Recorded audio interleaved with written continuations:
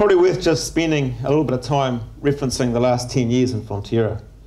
I'm on the board of Fonterra, have been for the past 9 years, and my family and I are dairy farmers and have been forever. If you go back since the first full financial year of 2002 of Fonterra to last year's financial result, our milk volumes have grown from 13.4 billion litres a year to 15.4 billion litres a year last year to 17 billion litres this year. Growth is a key aspect that we need to deal with in Fonterra. Milk volume, assets rather, have grown from 10.7 billion to 15.5 billion today. Revenue has grown from $12.4 billion to $20 billion, or just under $20 billion last year, which puts us at 27% of New Zealand's export earnings. And interestingly, the payout that we pay our farmers, made up of milk price and a dividend, has moved from $3.63 in 2002 through to a record last year of $7.90. So governance in Fonterra is a unique privilege, challenge and an opportunity. And in thinking about this presentation over the past couple of weeks, I've got our cooperative down to 4 Ps, I think. Proximity, purpose, protect and passion. I'll just go through my 4 Ps. Proximity. Yes, we are very, very close. We are one big family with all the foibles of your typical reality TV show family. I happen to know this because I've got 4 daughters, and so I have to turn those TV shows off all the time. So somewhat more complex than your typical family, but a family nonetheless. And I guess a very current example is that in 3 days' time we have one of our most important decisions to make as we evolve our capital structure to put permanent capital into our cooperative. We've just had a round of farmer meetings. 3,000 of our farmers or thereabouts have turned up. And since then, as Nicola touched on before, most of us directors have been on the road doing 3 to 5 meetings a day with smaller groups of our farmers. It's not unusual. We have just magnificent engagement and discussion of the key issues within our cooperative. And I guess from the outside looking in, some people have a view that, you know, the Franz Josef Glacier moves a little bit quicker than what Fonterra does, and it's seen as a weakness. They're quite wrong. It is the strength of our cooperative. We have to bring our shareholders with us. We need to listen to what our shareholders say and make sure that our farmers have every chance to understand the issues that are before us at any time. That's what we call healthy or smiling tension, I think, Michael. It leads to real consensus, and it leads to ensuring that we can move forward in a cooperative manner. And I guess the other comment that was made before is that diversity must be celebrated, not squelched. A terminology that we're not actually used to here, but squelched works for me. And the reality is we need to listen to that diversity always in our cooperative, but we need to move forward with unity, and that is how we do move forward with unity. And I guess in my language, it's about making sure we get the stone out of our shoe, kick the stone out of our shoe so that we can move forward together. Interestingly, in our cooperative, and everyone in this room is very familiar with cooperatives, but you know, a farmer doesn't think twice about ringing up their director any time of the day or night. No time in the 24-hour, 7-day-a-week period is a director not to be rung, really. And I guess I wonder how many other directors in normal investor-owned corporates get a phone call in the middle of dinner, or indeed last week in the middle of a rugby test match. So not only is that a difference between a cooperative and a corporate, but it's also the amount of time that we as cooperative directors spend with our shareholders. And that's dealing not only with shareholders but also with cooperative responsibilities generally. I was asked 2 years ago to keep a rough diary during the year of the time that I spent. And it was interesting that 60% of the time that I spent as a director of Fonterra was in issues to do with the cooperative responsibility rather than what I would term normal corporate governance responsibilities. It's fundamental to the job, and from the outside looking in, many think that's a burden, but for somebody who's in it, it's the absolute strength, and it's why we do what we do. So proximity, we are very close. Purpose. Our farmers in most cases have the significant amount of their capital, if not all of it, directly linked to Fonterra. They generate 85% plus of their income from their cooperative. And as a Fonterra director, our purpose is very, very clear, and it's typical of most producer cooperatives, which is that we must maximise the wealth of our shareholders by selling their milk and all that that entails, and I won't go through the full constitutional definition. But of course we do that by maximising the sustainable milk price and maximising the profit. And this is at all times a multiple year view. As directors, we are from families that have multi-generational approach to what we do. We all look through the years. You know, a near term would be a decade. And so our thinking as individuals very much influences the thinking of our cooperative, and I know that's the same for every other cooperative that I come against, that it's all about, you know, how do we move forward over a long period of time sustainably. But we have some unique challenges in Fonterra. Because of our very success in New Zealand, the situation here means that we do not have a market price for milk. So we've got to have a robust, transparent method for calculating the value of our farmers' milk. We've been through 5 independent reviews, including recently from the Commerce Commission, and in all cases it stood up to that great scrutiny. It is the crucial part of our cooperative governance, and farmers must have absolute confidence, obviously, in what they are being paid for their milk and how that price is derived.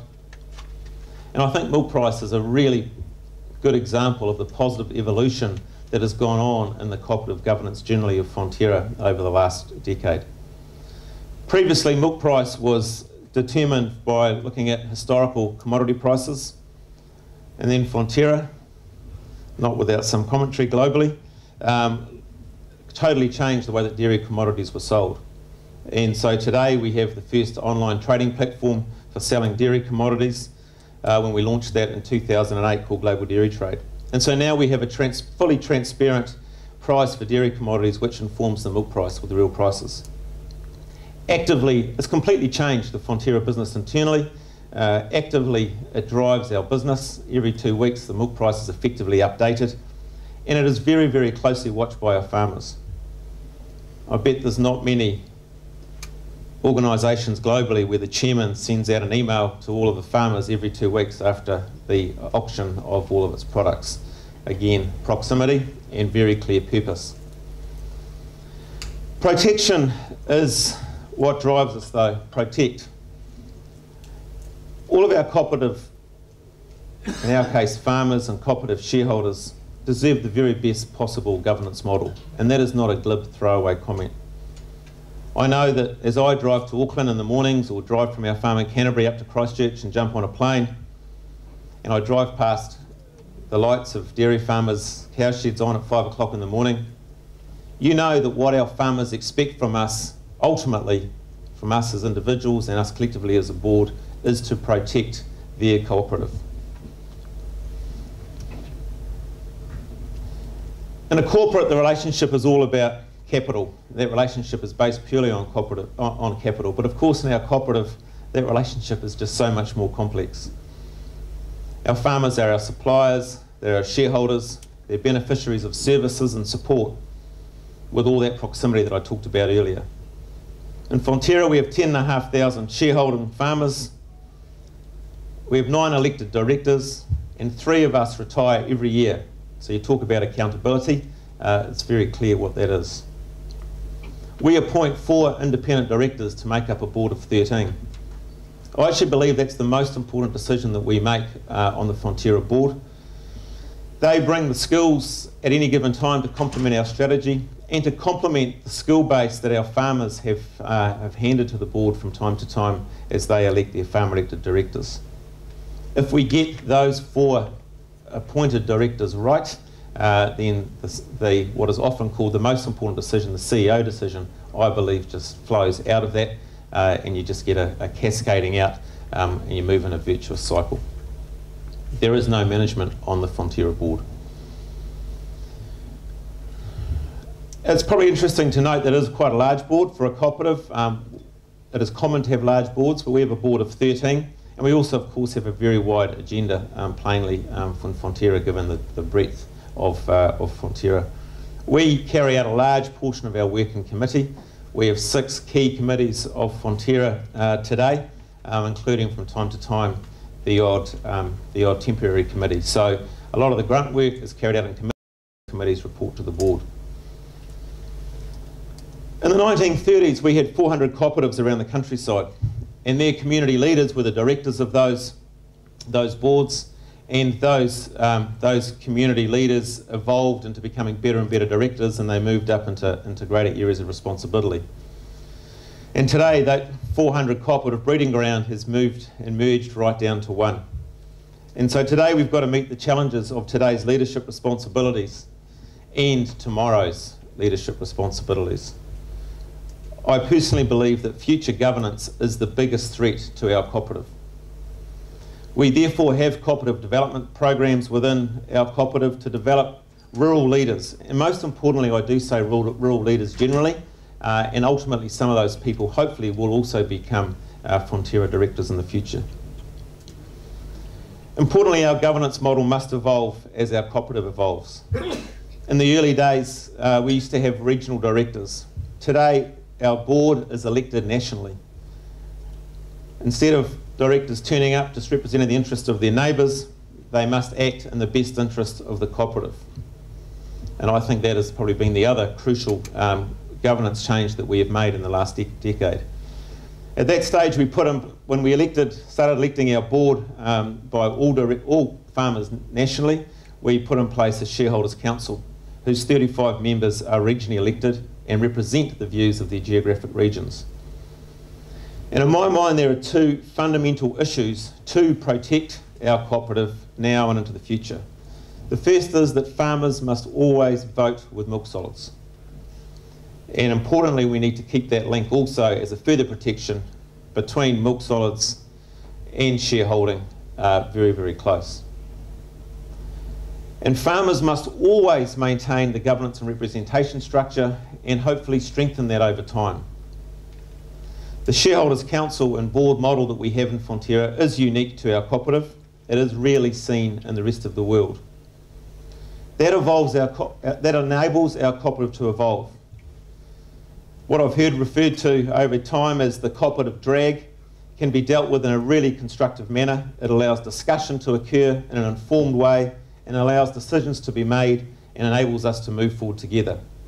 And the reality is, if we do not evolve, we will not remain globally competitive, both as a cooperative and as New Zealand dairy farmers. And so lastly, passion. My brother and I are we're the 3rd generation of our family that have been dairy farmers. And we've benefited greatly over the years by being both suppliers and owners of our cooperative over time. It hasn't always been easy, and I know from a child and before that there has been some very, very real challenges. But Nicola touched on it before. The reality is that a cooperative model for us as dairy farmers is the only possible solution. It just makes sense at every level. We produce a product that's fundamentally toxic in 48 hours unless we can stabilise it. And by the way, we operate at the bottom of the world, completely exposed to the volatility in climate and financial affairs globally. So as farmers, we must always control our destiny. Fonterra's success is critical to New Zealand, it is critical to our regional economies, and it is absolutely critical to our farmer owners. So there is no shortage of passion in our cooperative. So thank you, and I just want to open up for some really good discussion. It's always a far better way to deal with things in a cooperative, so thanks.